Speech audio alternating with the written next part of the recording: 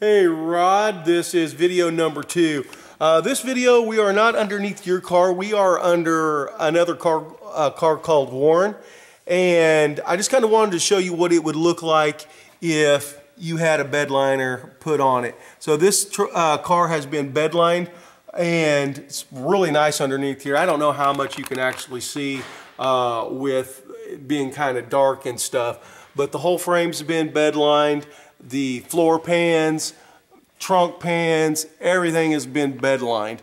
And so if you decide to go that with your car, this is what it's going to look like.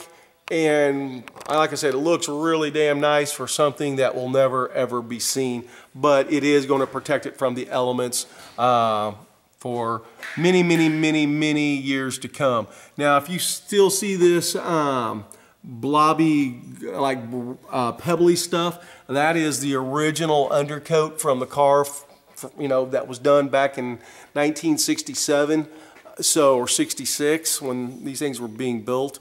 And that stuff is just really hard to come off, so we just bed lined over it, and then we just bed lined up into the boy, that's gonna lose focus there or into the light, but up into the wheel wells.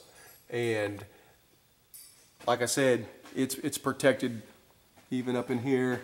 So like I said, I don't know how much you can see in this because my camera gets glares off certain lights, and then I know it gets dark in here and stuff. So anyway, this is what your car would look like if you choose to go, and then with the bed liner, and then up here in the trans tunnel's all bed lined and stuff like that. So, and then it stops here at the where the trans tunnel is, and then this will all be painted on your car and stuff. So anyway, I'm sending you a video, and you'll probably get this today, which is Friday. Tonight when I get back to the city, I can download it to the internet and a lot faster than I can down here. So anyway, and then we'll talk and see how you want to do things, okay? So talk to you later. Bye.